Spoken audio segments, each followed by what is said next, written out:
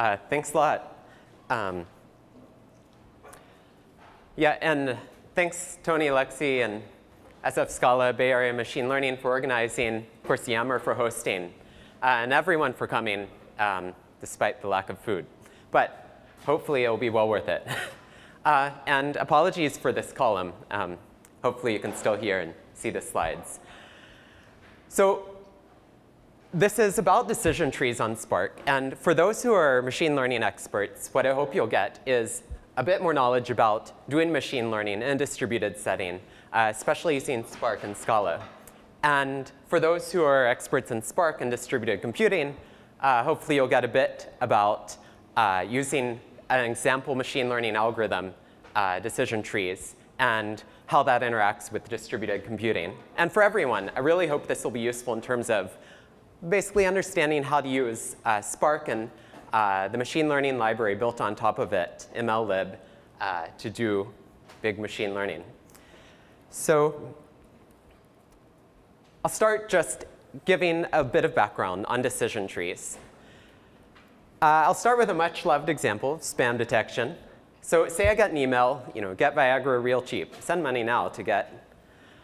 The way we're going to look at this on a computer is to parse this into a more friendly representation. And one really simple one is word counts. So here, there are 2 instances of the word get, 1 instance of the word Viagra, and so on. And you might have other types of data you'd include to represent this email. For example, do you know the address of the sender, address known? And each of these elements is going to be called a feature, which basically says some descriptor about this email. And then this entire vector of features, I'm going to call an instance or an example. So our goal with decision trees and other machine learning models for prediction is to take an instance, examine this feature vector, and predict a label, where in this case, the labels are either not spam or spam. So given this sort of high-level goal, how does a decision tree model actually do this prediction? So we're given an instance of an email in the form of this feature vector. And a very simple decision tree might be something like this. We start at the top node. And this is going to test the value of a particular feature. Is the address known? In this case, it's not. And so we're going to go to the right, the edge labeled with no. Then we count how many times does the word Viagra appear. Well, it appears more than 0 times. So we're going to go to the right. And finally, we'll get to this leaf node, which is going to say, we finished predicting. We're going to predict the label spam. And so just to put some terminology up there, these boxed internal nodes, internal tree nodes, are going to test a single feature value. And these bottommost leaf nodes are going to predict labels. So this is a really simple, dumb example. But it gives you a sense of the power of these models. They can handle different types of features. Here, we have a categorical feature, address known, takes 2 values, and continuous features, counts of words. It can handle different types of labels. Here we have 2 categories, and so it's a classification problem. You can also predict continuous values, in which case you call it regression. Decision trees are pretty interpretable models where you can trace down the tree and sort of see the exact process which led to that decision, that prediction. And models are pretty flexible. They can be small, in which case they're very simple, or big trees, in which case they're expressive, powerful.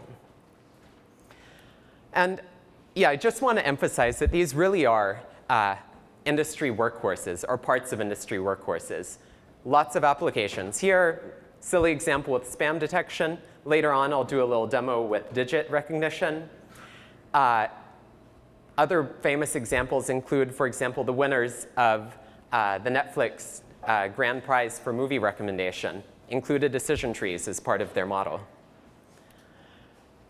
So let me look at the outline.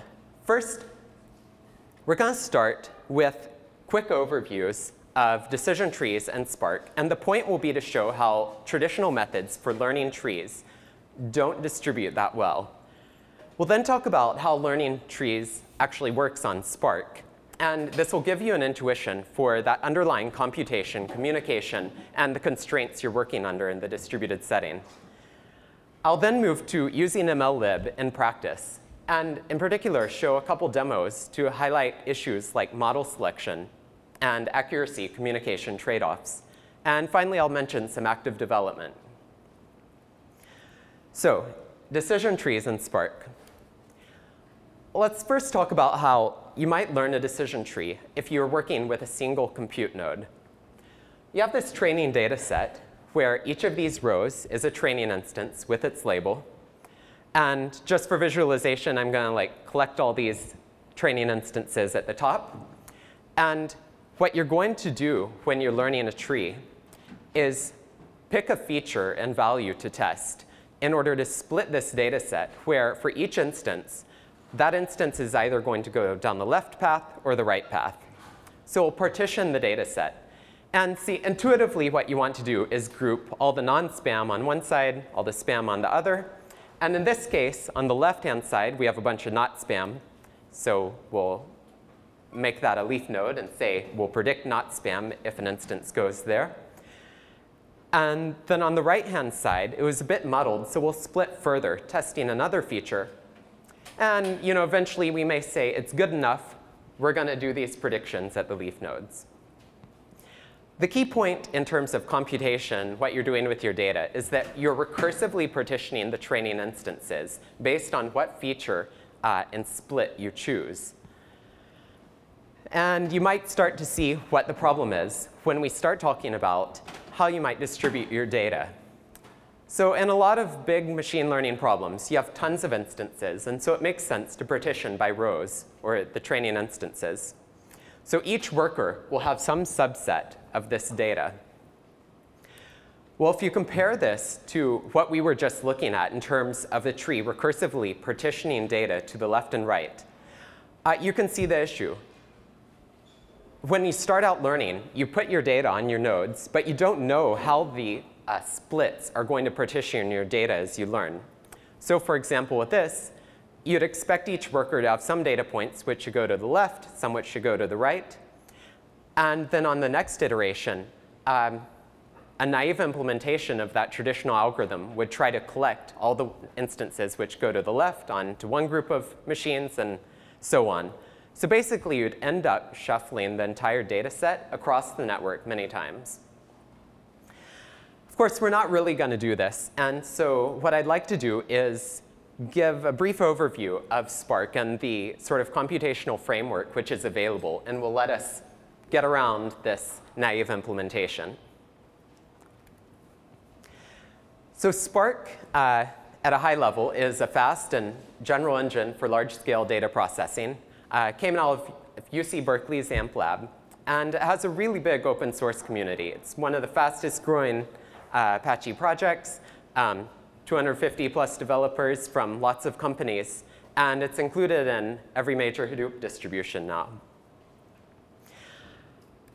So Spark is sort of this underlying framework for large-scale data processing in distributed fashion. But built on top of it are a number of libraries for SQL, for streaming, machine learning, graph processing. I'm just going to have time to talk about one of these, the machine learning library. And within that, I'll note, there are a bunch of types of algorithms implemented. Classification, regression, recommendation, things like movies, clustering, statistics, linear algebra, and so on. Decision trees will be applicable to these first two tasks, like we mentioned before. So Spark is sort of this general framework, but I'd like to delve into a bit about the data representation used by Spark. It uses what are called resilient distributed data sets, or RDDs, which basically take the form we were just looking at, where each worker is going to have some set of partitions. Each of these partitions is going to have some subset of the rows or training instances. And then Spark will have a driver or master node, which can sort of aggregate information from these different workers, communicate with them, and handle the coordination. So just to give a sense of the types of computations which can be done with RDDs, one very common one is a map. We take each of these instances, and we're going to transform it into some other representation.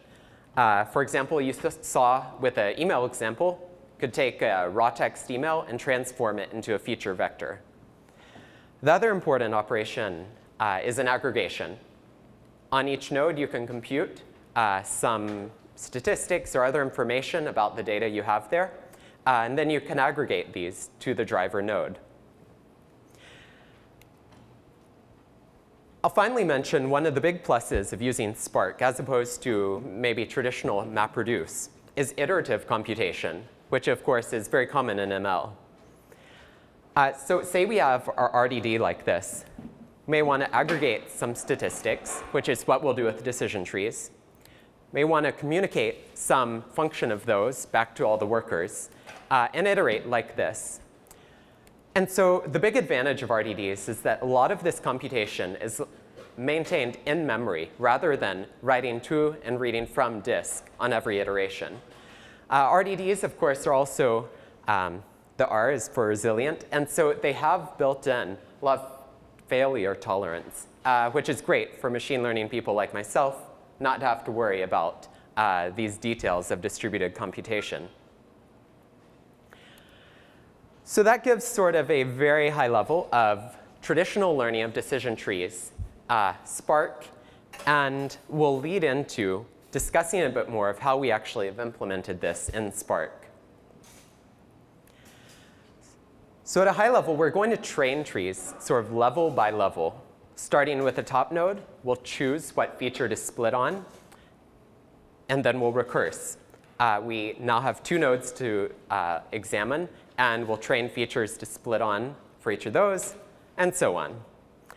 Now at each of these steps, the key choice is how do we split at that node? What feature do we use, and maybe what value do we choose for going left versus going right?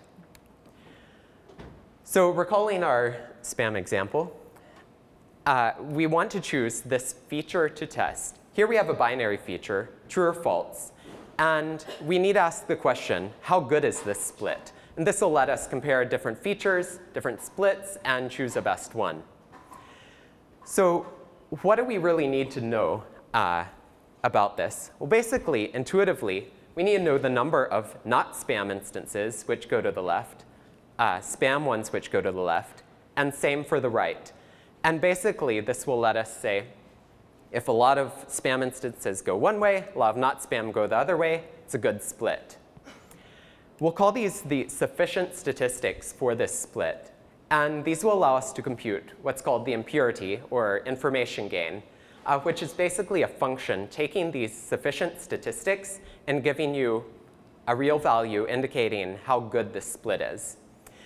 And note that I'm saying this is, I won't go into details about impurity, but it can be sort of a general function, because you could have different trade-offs, especially when you get into things like multi-class classification, where even with binary classification, with 2 labels, you could ask yourself, is it better to have left-hand side with all not spam and the right-hand side very mixed, or to have both a bit less mixed, but neither side perfect? So there are various trade-offs sort of set by this impurity. I'll give an example of how this behaves in practice later on. But basically, you can see that in order to grade the split, say how good it is, we just need these sufficient statistics. We don't need to know everything about, we don't need to know something about every training instance on that driver node. So we're going to use this aggregation mechanism in Spark, where all of the worker nodes have some set of training instances. They compute stats about the various splits. And then once we add all of these together, the driver node has enough information in order to choose the best split. So returning to that high-level view, training level by level, on the first level, we need to choose a split for this one node. So as we just said, we aggregate some statistics. Driver node picks the best split. and tells all the workers what it just chose. Then on the next iteration, we do the same thing. Gather statistics about now 2 nodes. Driver node can make a decision, and so on. And the key point here is that we're only making 1 pass over the data per level.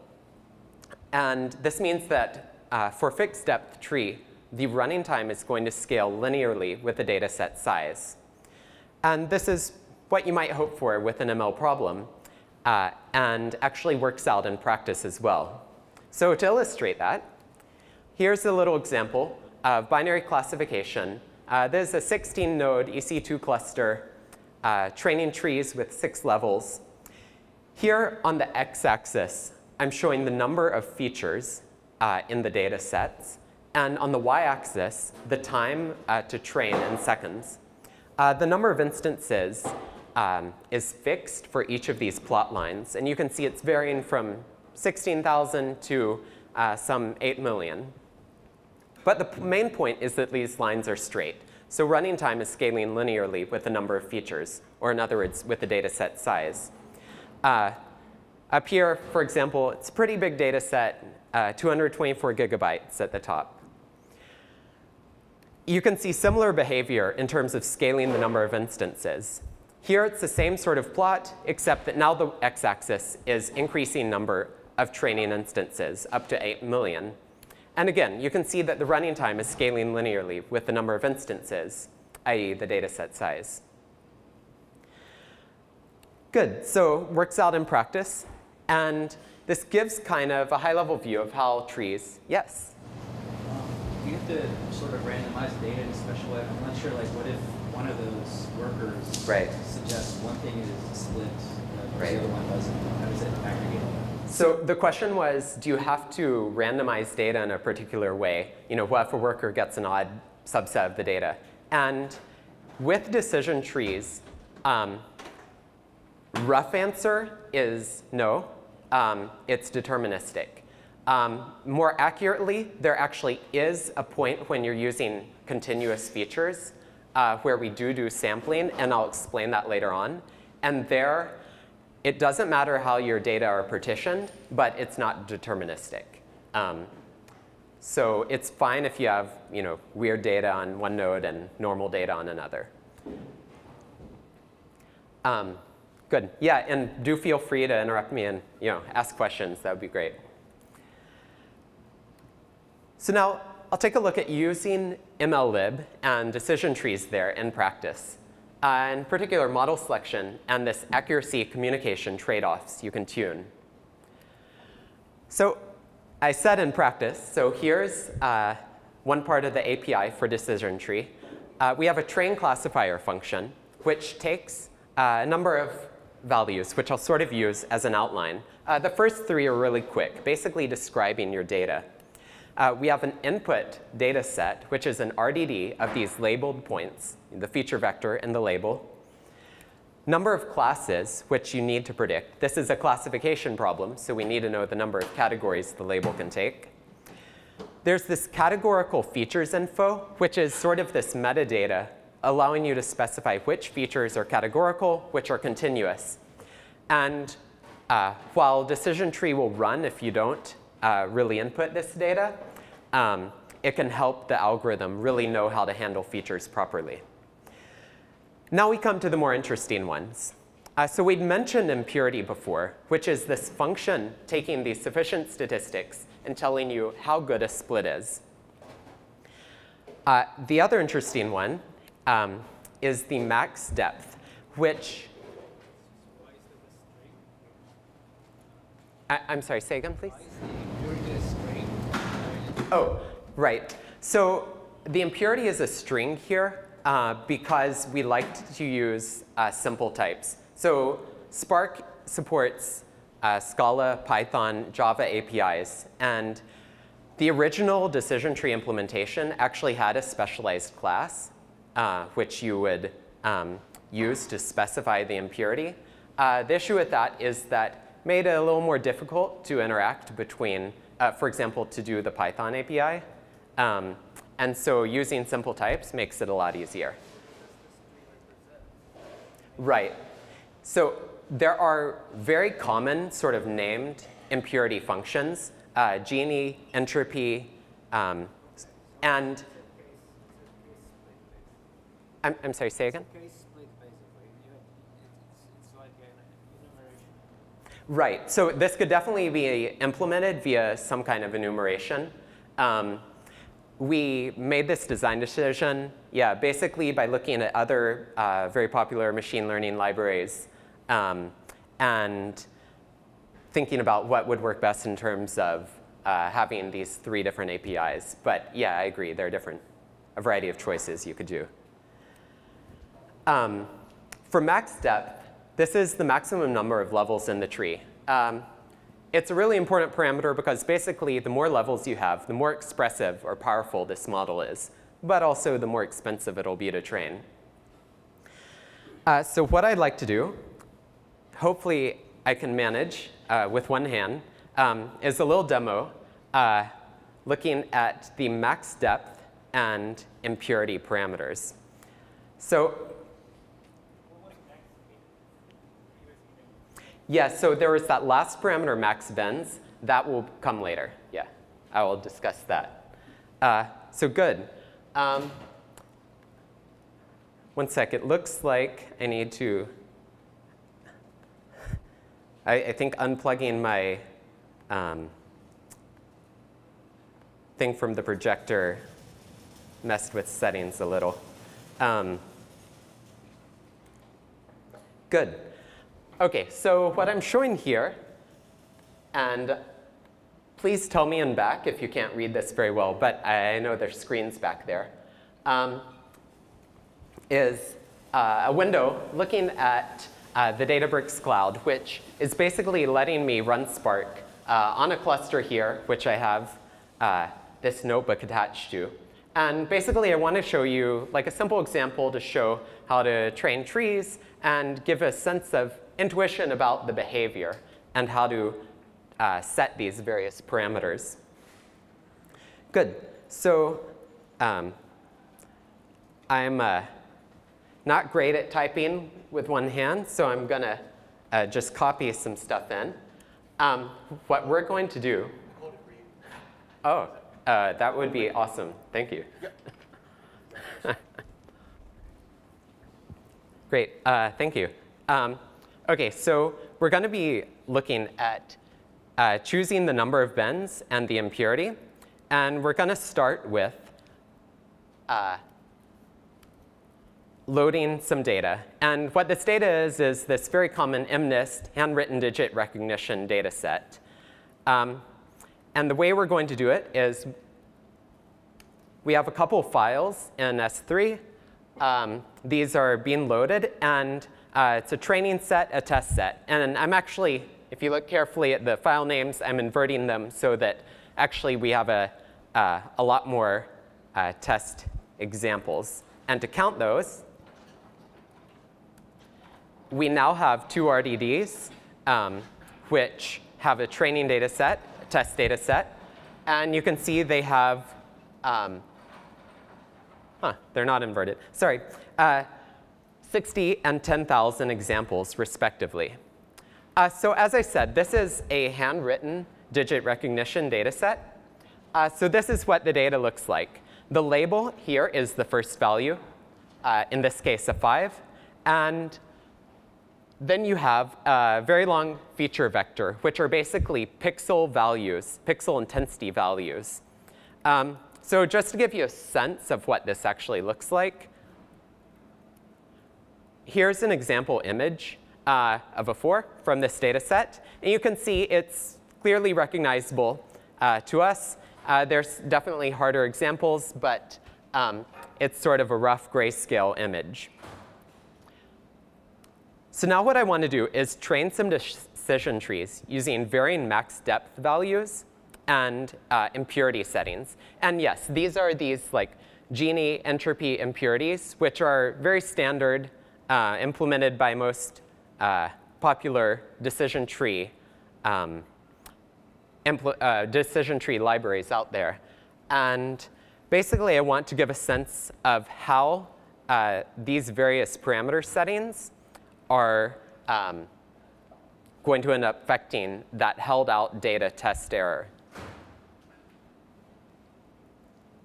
So what I'm doing here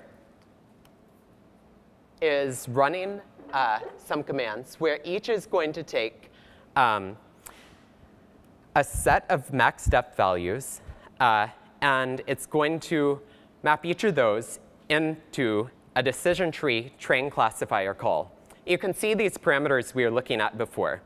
We're training, I guess, 16 trees, each with different max depth, different impurity, and we have 10 classes, the 10 digits, which we want to recognize.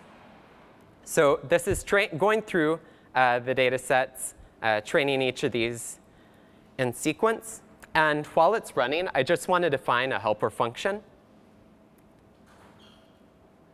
which is this accuracy. And it's going to take a model and output a double, which is the accuracy on this MNIST test data set. So while that's the machine running, I'll also mention that for the sake of nicety later on, I'll define a little case class, which will put the accuracies into classes holding the depth, impurity, and the accuracy.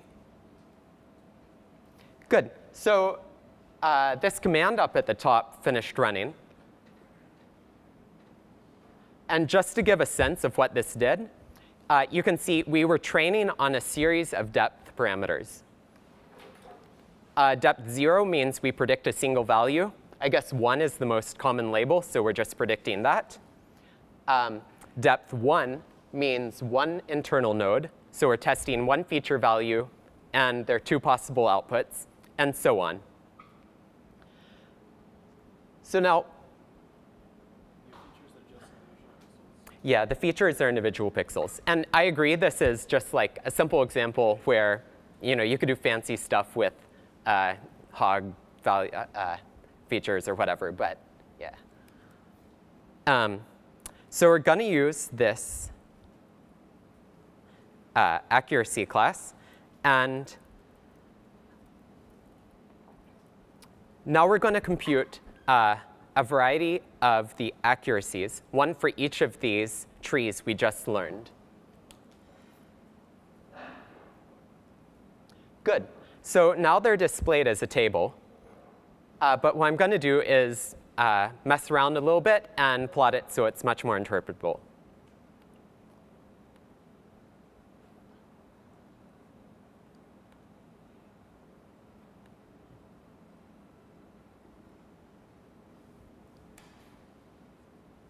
Good.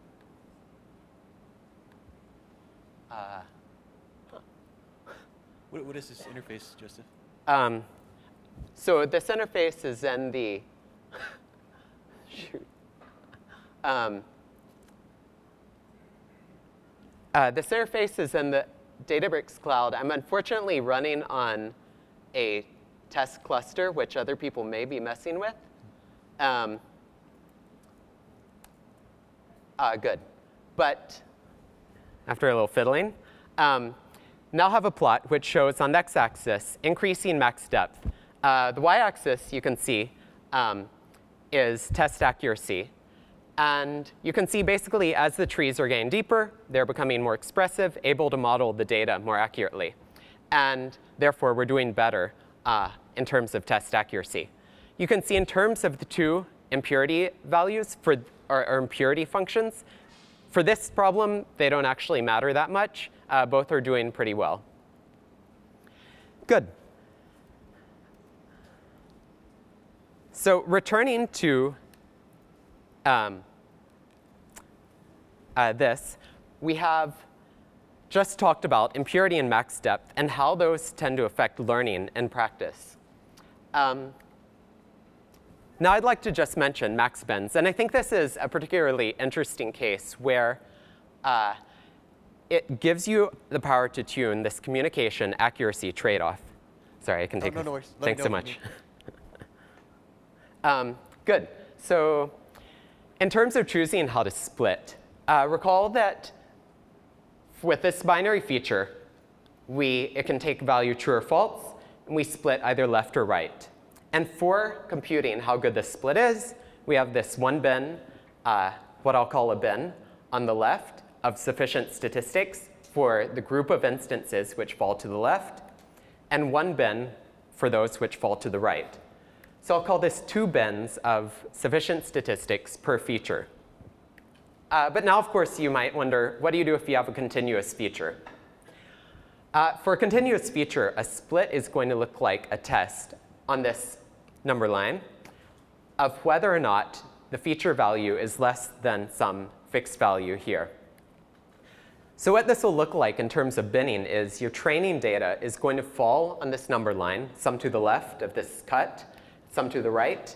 And this partition is going to create 2 bins where, to know how good this particular split is, you need to have counts for the left and counts for the right. Of course, you can see the issue where if you have a lot of training instances, you could potentially split this continuous feature between every consecutive pair of values. So you'd end up having tons and tons of bins. So a naive implementation would have a number of bins on the order of the number of training instances. But what we do, and is a common and effective solution, is to discretize the data. So you can imagine we have this number line, training instances lie along it, and we could a priori choose to chop this up into big chunks. And in MLlib, this is done by taking a sample of the data so that it's efficient, but somewhat data adaptive. And then we could consider doing a split at each of these cutting lines.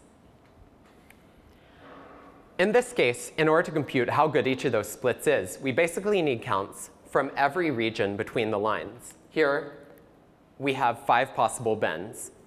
And you can see, of course, this is much smaller than the number of instances and gives us a sort of trade-off where the more bins we allow, the maximum number of cuts, the more like we are to considering every possible cut between instances. And so potentially, we'll be more accurate. But if it's a smaller number of bins, we'll do less in terms of communicating these sufficient statistics. So in terms of communication, how much is there? Well, on each iteration, we train one level of the tree. So for each tree node, for each feature, and for each bin for that feature, we need a set of sufficient statistics. So the total number is number of nodes times number of features times number of bins per feature. And so the really tunable parameter here is this last one, which we set using the max bins parameter. So this will let us sort of throttle communication, potentially at the expense of accuracy. Thankfully, the expense is often not that great. And for some problems, it doesn't even matter. And what I'd like to do is first mention why communication is so important, and then show why we can throttle it with this max bins. So what we're looking at here is the Spark Web UI, which is giving sort of the status of a bunch of jobs which have run in Spark as part of learning a decision tree. Here it's 2 million instances, a few thousand features, about 70 bins per feature. And so I don't expect you to be able to read this, but zooming in on a particular part, on the early stages of learning, we can see a number of operations happening. There's the reduce, map, those operations we discussed at the beginning. Those are happening quite quickly at the beginning, less than a second. And you can see that the data input is about 26 gigabytes. And the interesting columns are to the right, where you can see on this first iteration, where we're training one node, we're communicating about 6 megabytes. And of course, that's really small because we're doing this thing of aggregating sufficient statistics instead of communicating stuff about all of the data. But you can see as we move up into the second iteration, we're training 2 nodes. We have twice as many stats to communicate. And so the communication is increasing. 10 megabytes is small, but moving down to, I think this is like the 6th or 7th level, I forget. You can see that we're having to communicate a lot more statistics. Here, 200 megabytes. And although this is still happening pretty quickly and is much smaller than the total data size, you can imagine what happens when you get much deeper in the tree. So this kind of emphasizes how it is important to keep this communication in place, in mind. And one way of adjusting it is through this max bends parameter. So what I'd like to do again, if I could enlist your help again, would it work for you to stand this side so I can kind of? Yeah. Oh, okay. Yeah. Yeah. No. Sure. Thanks. Sure. Good. Great. Is just a quick demo to continuing on with the same data set of how adjusting max bends actually affects accuracy. So again, what I'm going to be doing is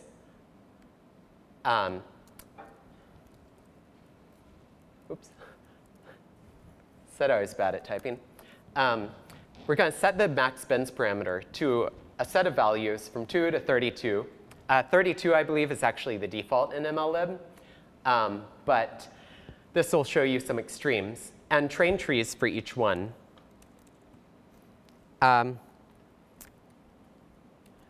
this training trees is going to take the same kind of format you saw before. We have an array of max bends values, and we're mapping them to basically a bunch of decision trees, which we're going to train, this time just using one impurity. And here we're training out to max depth 5. Last time we went for a whole range of depths, but this will let us sort of slice it and look at the effect of max bends. And so once this is done, I'll be able to take a look at, for each of these max bends values, the accuracy of the decision tree, which uses that amount of communication.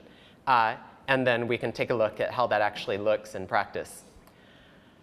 And so what I'd like to emphasize is that this is a particular data set. And so this is a parameter which may actually vary in behavior for other data sets, and of course will require some kind of model selection.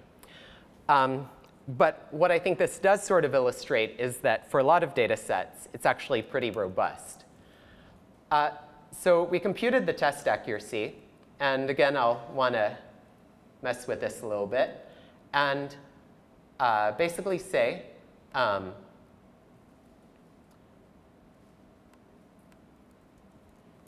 good. For a variety of values of max bends from 2 up to 32, we have test accuracy on the y-axis. And basically, they're all getting the same test accuracy. And so the thing to note here is that this is handwriting digit recognition, very simple models, just down to depth 5.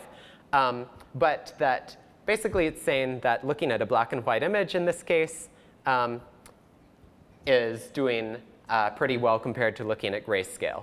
And of course, real implementations of on MNIST data are really going to use much more expressive models and take a bit while longer to train. But this gives you an example of how actually throttling communication doesn't hurt you that much on this data. So going back to, thanks a lot. Yes?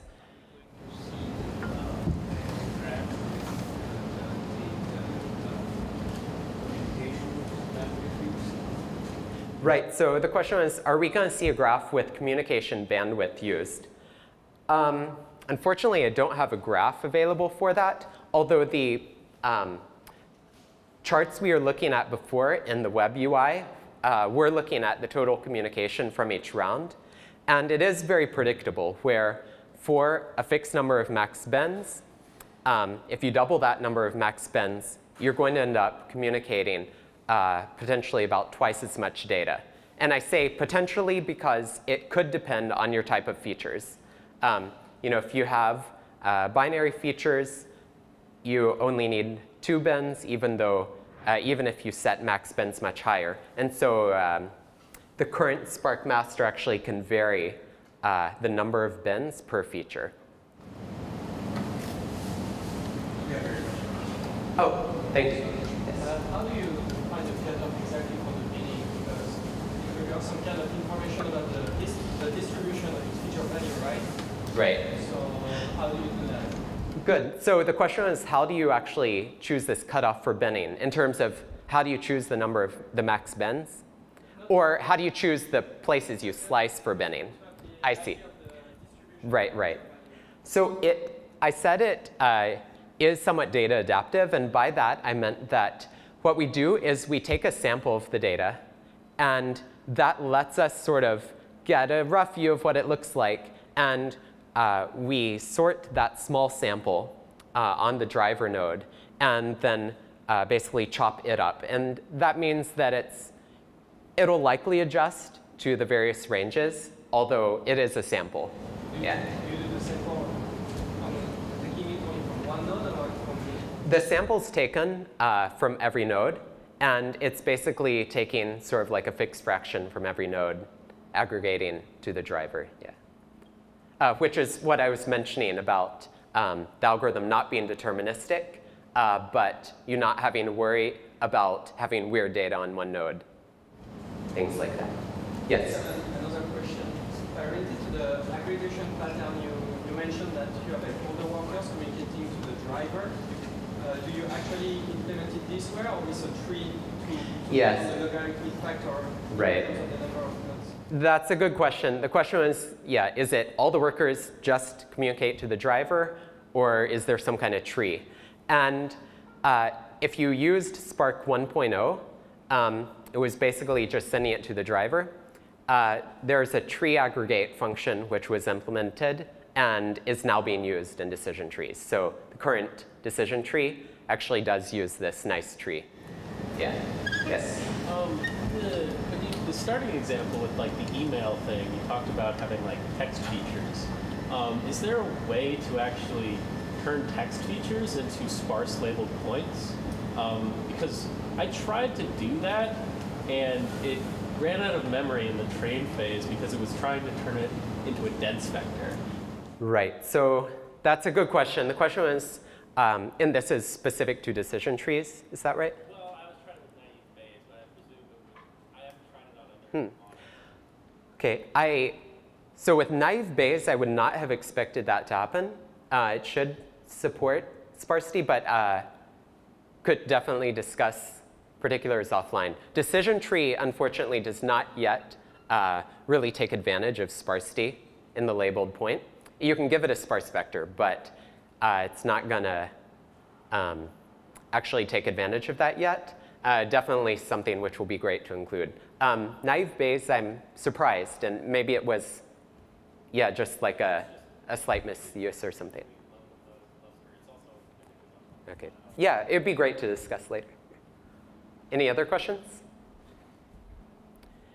Yes? You typically train something like an ensemble of trees, because trees are a classifier. Nobody really expects Right. the model in real time with a single tree. Right. Do you guys work with just trees or Right. random forest? And So the question was, yeah, trees are great, but yeah, in practice, you normally don't train just one tree and expect it to be a perfect model. You do some kind of bagging or boosting. And the answer is that there's currently, I'll discuss this a bit more later. They're like on the verge of being in MLlib, but, and there are existing projects on Spark with code available for that. The current 1.1 release does not have ensembles, but it's like on the verge. Yes. A follow-up question.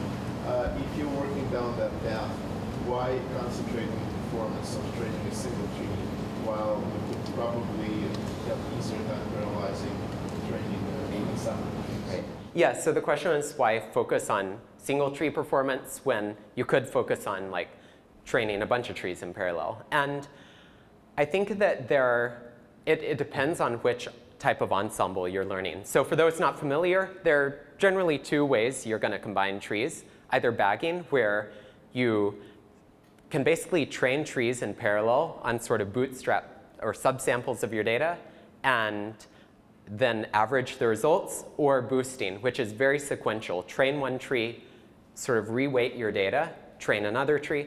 And so I think for bagging, you're right. And while there are ways in which the current optimizations and decision trees are going to help with bagging, you could certainly do a lot of other sort of orthogonal optimizations with bagging. For boosting, where it's very sequential, it's definitely going to be important. Yeah. Yeah, but definitely upcoming. So in practice, I just like to review. We've mentioned max depth can be important to tune based on held out data, model selection. There's this max bends, which is good to set low in general, but increase if needed. I did not mention the number of RDD partitions. And for those familiar with Spark, this actually is something which differs from some other types of jobs on Spark, where it's often good to sort of over-partition your data and have more partitions of your data than you have compute cores. And the reason for that is if your jobs take different amounts of time, over-partitioning can actually sort of help balance that out and make sure all the workers are putting in roughly equal amounts of effort. For machine learning, and in particular decision trees, tasks take about the same amount of time, very uniform. And so it actually is significantly faster often if you set RDD partitions equal to number of compute cores. So MLlib supports a lot of things. Classification with binary, and as of Spark 1.1, multi-class labels, regression with continuous labels, different types of features, binary, k-category, continuous, various impurity measures and other settings that we've seen, and also as of 1.1, Python, Scala, and Java APIs. There are a lot of ongoing improvements, I guess some of which I touched on earlier. And going from Spark 1.0, when decision trees were introduced, to 1.1, just to give you a rough flavor, here again, 16-node cluster, fixed, 3,500 features. Here I'm plotting on the x-axis the number of instances and the y-axis training time. So the original implementation, ran, I guess, reasonably quickly. Here actually, for 1.1, it's being cut down to almost 4 or 5 times faster for these data sets. Likewise, if we fix the number of instances, here we're varying on the x-axis number of features. Version 1.1, ran, I guess, reasonably quickly. And now with 1.0, moving to 1.1, a lot faster. So there are definitely ongoing performance improvements, and even more on the way. I'd like, yes?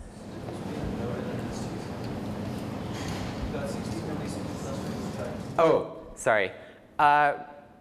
Mix of terminology. So by 16-node EC2 cluster, yeah, I mean worker nodes.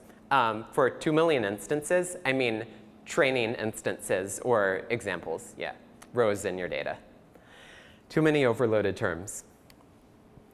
Yeah, so like we were just mentioning, there are ensembles, both random forest, this bagging, and boosting on their way. There's a PR currently out there for random forests. There's an existing implementation on Spark from Alpine Labs called Sequoia Forests, which actually is a great implementation, and we're coordinating, merging some of those optimizations into MLlib. And boosting is under development. There are model selection pipelines underway, where currently under design, but planned to be in MLlib soon. And this is going to make it a lot easier to do that sort of tuning of these parameters, which we are doing by hand in the Databricks cloud. And some more internal optimizations. So in terms of where to go from here, a good place to start is the Spark project page. You can download it, try it out locally or on a cluster. There are videos, exercises, documentation. And of course, you can start contributing via GitHub. You can also check out the Databricks website, where you can learn about Databricks Cloud. I gave a quick demo of it earlier, and some Spark training resources. Yes? I'm quite interested about the performance test, the graph of the performance test that you showed us just now. Could you please? Sure. Yes. Yes. So, was that performance test conducted with the assumption that the type of EC2 instances are of the same type? What kind of EC2 instances? Right. So these, in this case, yeah, I ran these using our 3.2x large ones, and they were the same type across all these tests because it was run on the same cluster. In terms of, if you're asking about like performance, if you had a mix of types, that's definitely interesting. I personally, unfortunately, have not tried trees on a cluster like that. Yeah. Maybe that was my next question. Would you potentially see a different result if you mix different types of EC2 instances? Right. I think the main thing there would be that then what I said about jobs taking very uniform amounts of time would not be correct anymore, and there it would make sense to over-partition a bit in order to sort of even out the slow instances and fast ones and do a bit more work on the fast ones. Yeah. So after all, Apache Spark works well with in-memory computation, yes? Sure. So will you see much improvement if you use lesser of medium range EC2 instances, but you would rather stick with HS1 because after all, HS1 is quite a powerful instance anyway. Right. So you're asking about like, is it worth it to have like maybe right.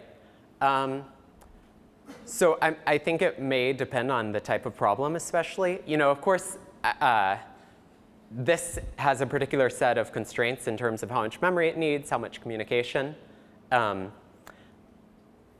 I feel like it would sort of partly depend on the type of problem you're running and what its main bottleneck is. Certainly having memory optimized nodes can be very helpful. Yes?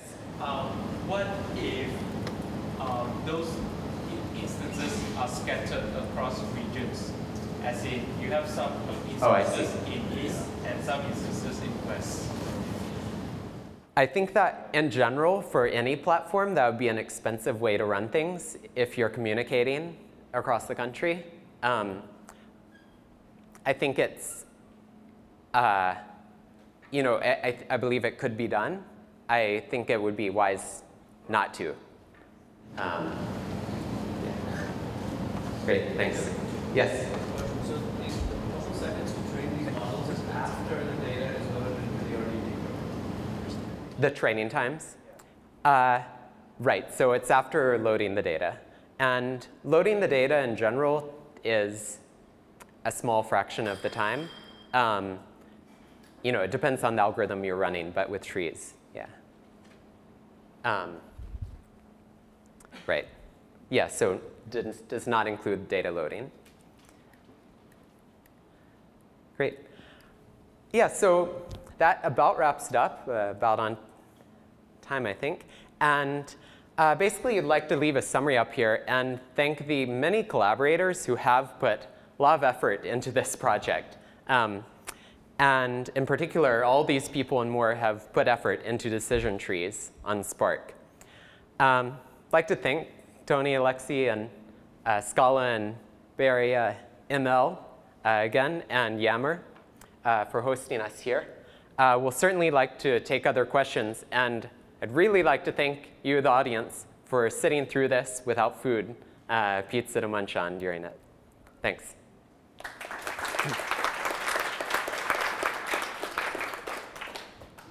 Does ML slide and Spark support things like location-sensitive hashing and algorithms like that that are emerging as very powerful classification So the question, I believe, was what kind of support is there for example, locality-sensitive hashing? And I'm actually not too, I'm not sure if it is there yet, but I believe it's definitely something which, like, yeah, I agree, is important. And you know, we're always welcoming contributions to the project. I don't know of an ETA or anything on that.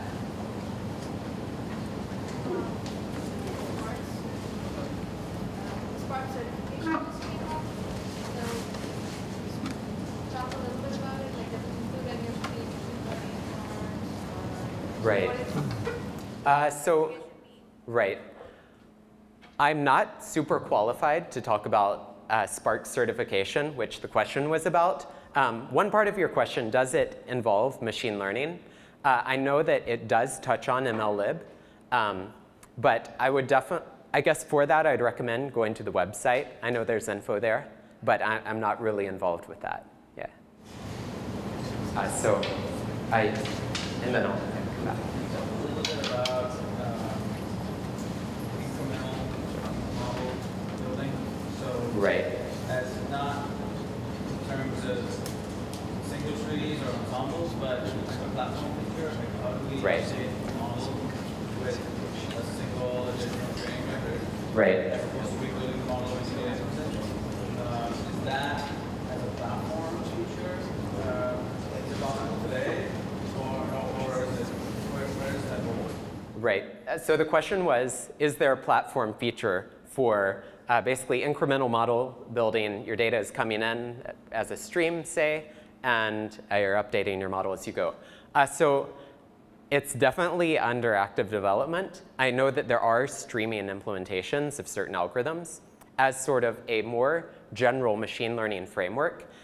This thing I vaguely hinted at of machine learning pipelines and a design doc being on Jira for a discussion is definitely part of like sort of a big effort to update the API, include sort of frameworks for it to make it more generally easy to do things like that.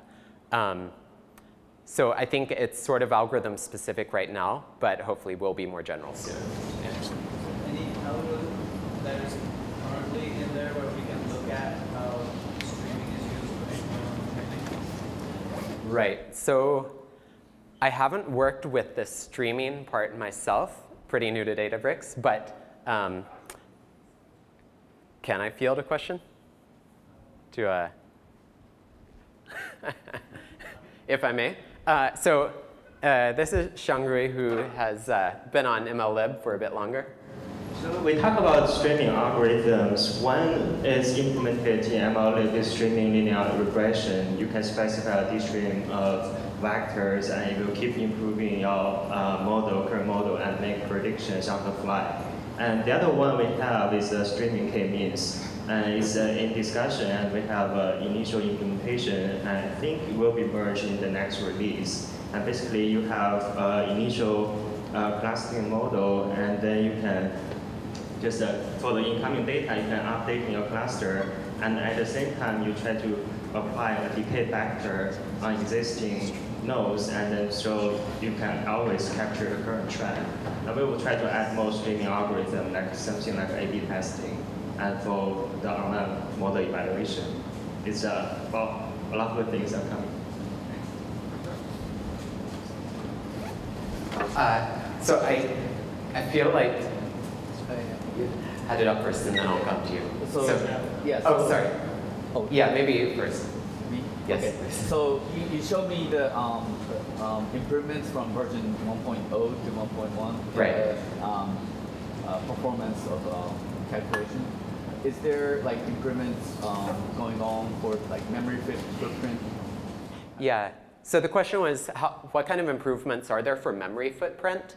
I think there are two areas where you could have improvements. One is the sufficient statistics being smaller, and the other is the data set being smaller. So for the statistics, there have been actually, and the current Spark master is more efficient there than 1.1, where basically it's better about using an adaptive number of bins. For compressing the data set itself, that's something which is currently in Jira form, but hopefully will be in there before long, yeah. Communicating data, though, sorry, I should add, there is some underlying compression which happens with Spark, which, yeah, definitely reduces that sometimes. So I think I'd said next. Do you have any comment on comparison other libraries like XTO or MLlib? Right, so as far as comparisons with other libraries, so there are definitely some I've run. Unfortunately, I don't have plots here. There will be a blog post on the Databricks website before too long about decision trees.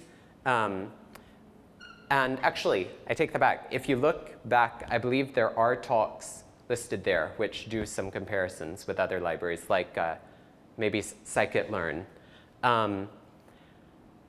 I think that it's a bit difficult to do sort of distributed comparisons because I don't know of a lot of distributed implementations of decision trees. Yeah. Sorry, so if you look up, I believe from the Spark Summit, there was a talk on decision trees which included, I believe it included some comparisons. That'd be the easiest one to get to. Do you know if there is support or applied support for GPU? So the question was support for CUDA on GPU clusters. There is not, as far as I know right now. I agree, like supporting GPUs could be very valuable. Currently, yeah, I don't know of ongoing work with that. Yeah, I agree, that'd be great to have. One or two more questions. Sure. I have a question about architecture of interoperation. So HexData is a company which makes a data frame, and they have deep learning implementation, and they try to integrate with Spark, so you can basically use some other implementations. And they say, if you have a Mahout implementation already, which is proven in production, not need to implement it in MLlib, you can delegate to that. How do you think MLlib would accommodate other libraries like Mahout, HexData, other plans to essentially be an ensemble library, or do you want to implement all algorithms in MLlib? Right. Yeah, so there are definitely, the question is, yeah, is I guess about sort of pluggability in Spark and MLlib. And yeah, there definitely are ongoing efforts for that. Right now, if you wanted to say plug, Mahout into MLlib, I don't think that there's the infrastructure to do that, in a one-liner. But yeah, there are definitely, it's a work in progress. Yeah.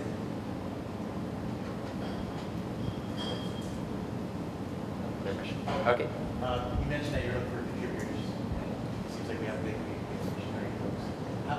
How can I, as a machine learning person, help contribute? What is this?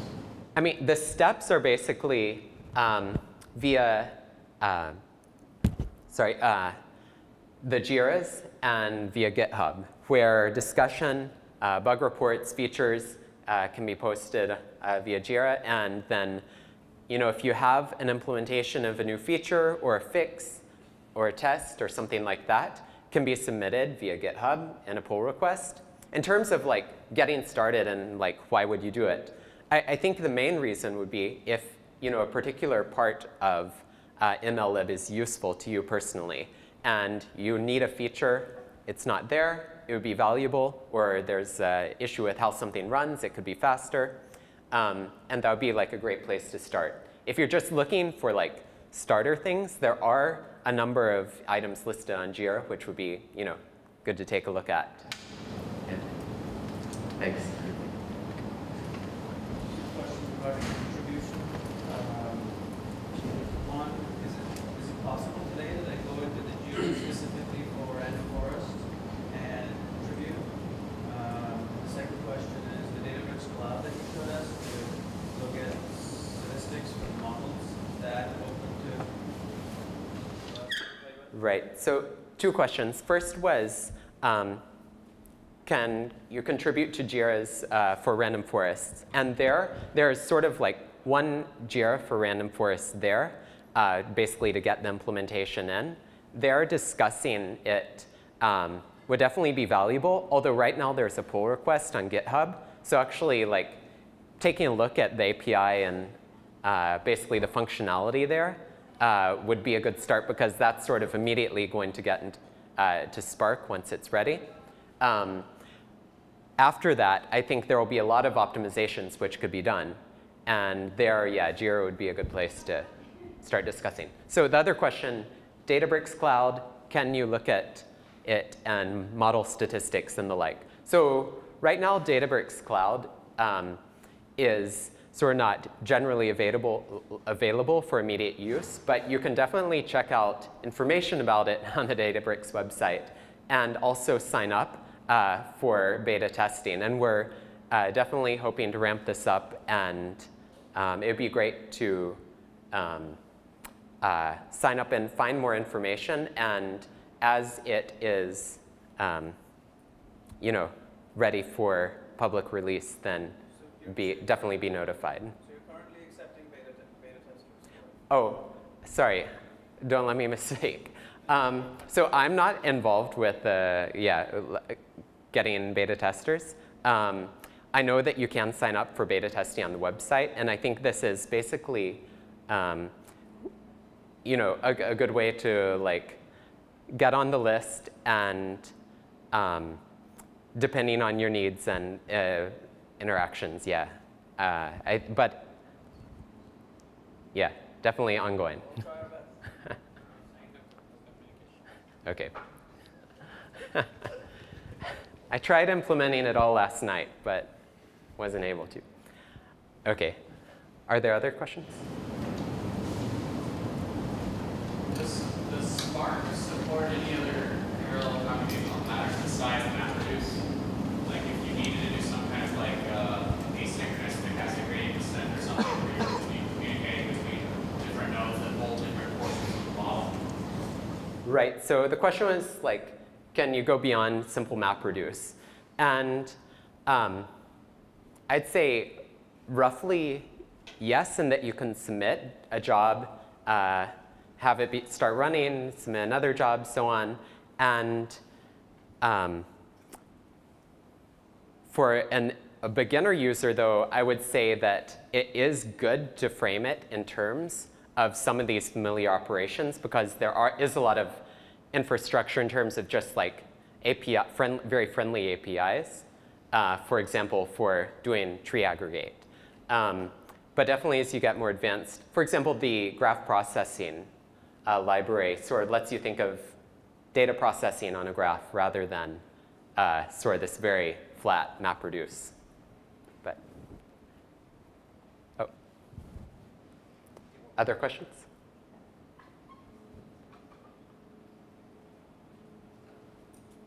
Okay. Let's thank the speaker.